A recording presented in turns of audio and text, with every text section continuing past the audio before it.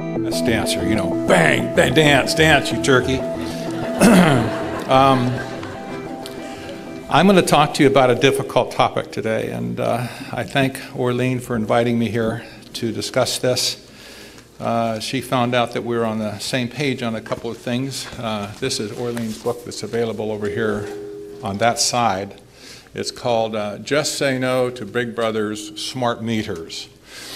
And it's a great compilation of articles and discussions and emails and so on that kind of summarize the anti-smart meter movement in Northern California, right? At least in Northern California. And so this is a very good thing. I know it's available for basically cost over there.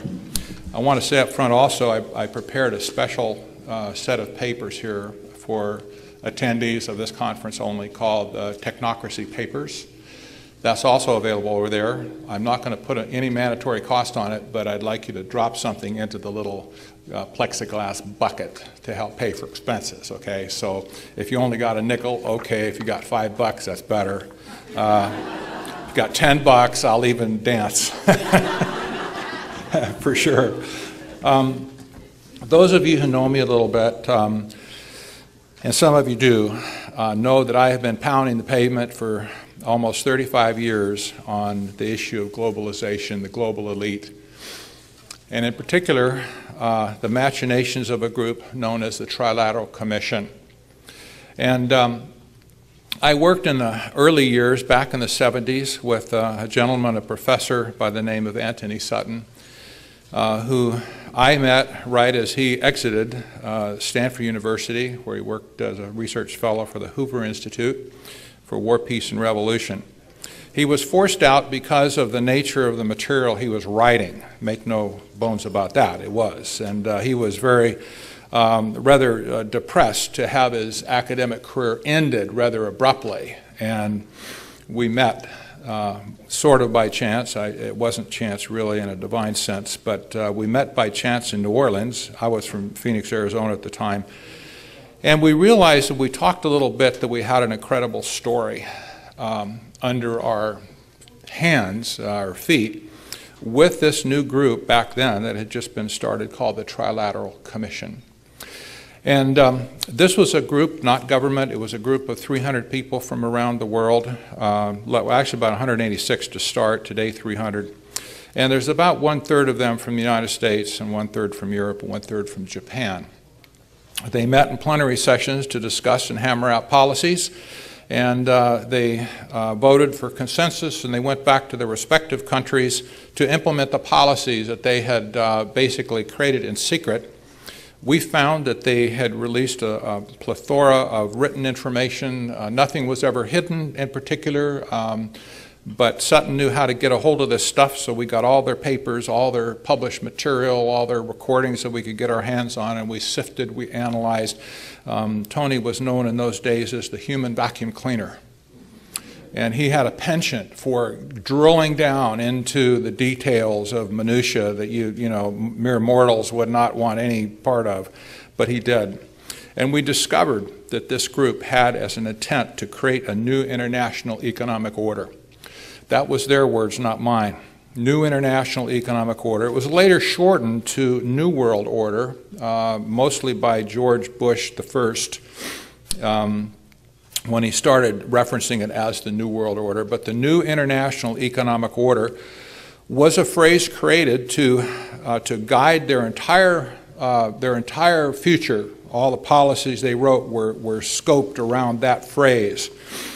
And we thought back then that, well, okay, this must be some kind of a rearranging of the known order into some other order. In other words, like the deck chairs on the Titanic.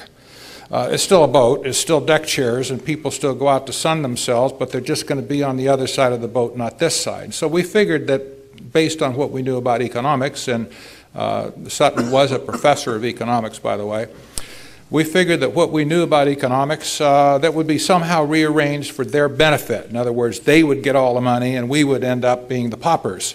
And that's generally still kind of true in a broad sense.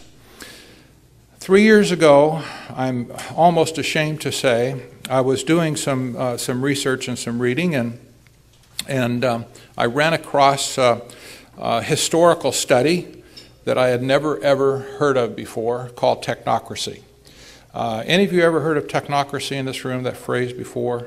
Okay, maybe it's as a result of some of what I've written. But I'd never heard of technocracy before, and I was rather ashamed that I had missed such an important historical event.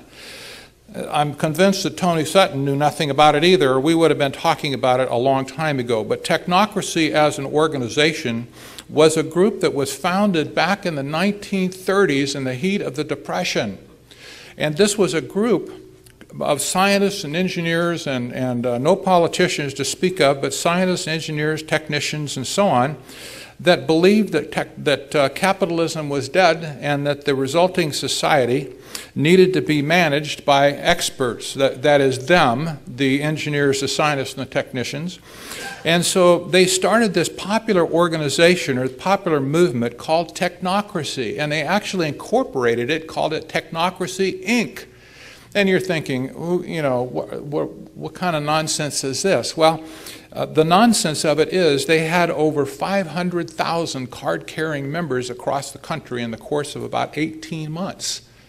Back then, the Hollywood Bowl had just been built. Some of you have been to the Hollywood Bowl. You know, it's a big place. The stadium there is big, and I don't know how many hundreds of people it fits, but I ran across a picture of one of the early Tecnocracy Inc. meetings in the Hollywood Bowl, where they were all down front and everything, and the picture was taken from the back of the auditorium, and it was chock full of people. It was one of the most popular uprisings that our country has ever seen. Unfortunately, it was cracked, but that's another story. But we had missed Tecnocracy. Tecnocracy had some, and I'm going to just discuss this here and give you some slides in a minute, but Tecnocracy was a movement that the world thought died in 1940, 1942, 45, somewhere in there, for numerous reasons. I can't go into them now.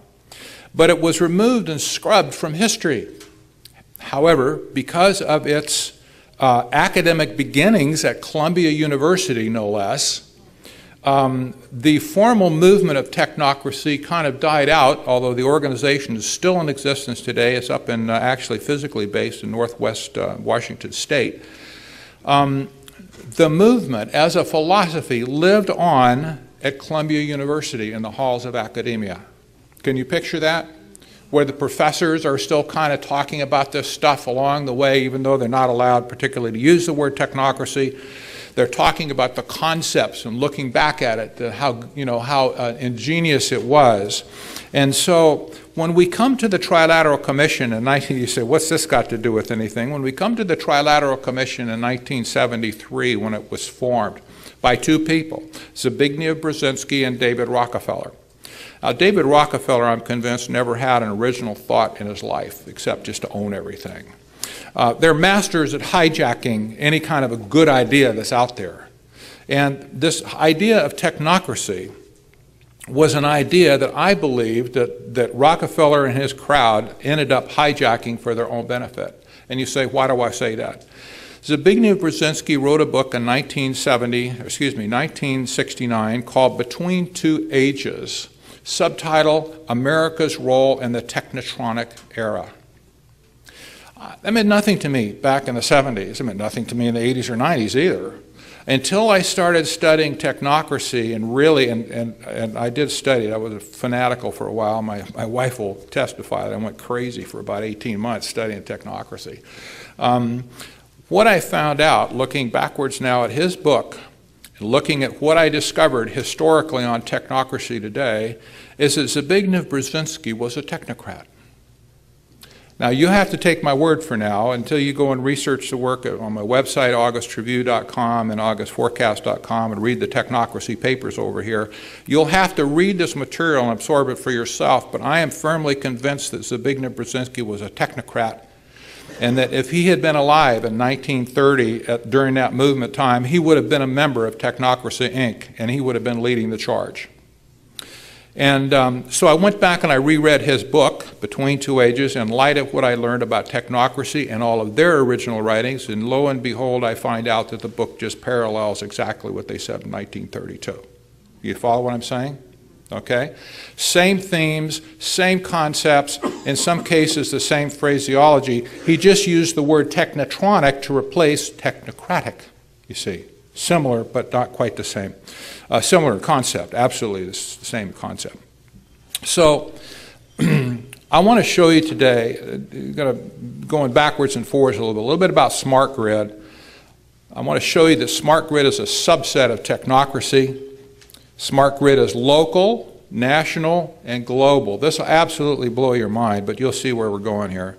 Smart grid is interdependent with sustainable development and global warming.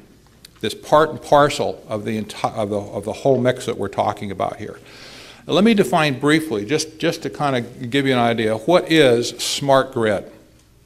This is an industry definition, not mine. I didn't make this up. This comes out of, in fact, everything I'm showing you comes out of their literature.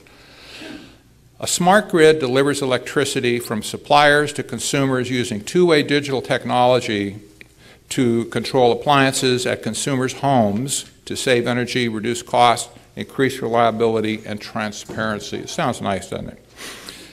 Secondly, it's a nickname, another way to look at it, it's a nickname for an ever-widening palette of utility applications that enhance and automate the monitoring and control of electrical distribution. Okay, now, I know most of you are pretty much in sync of this already.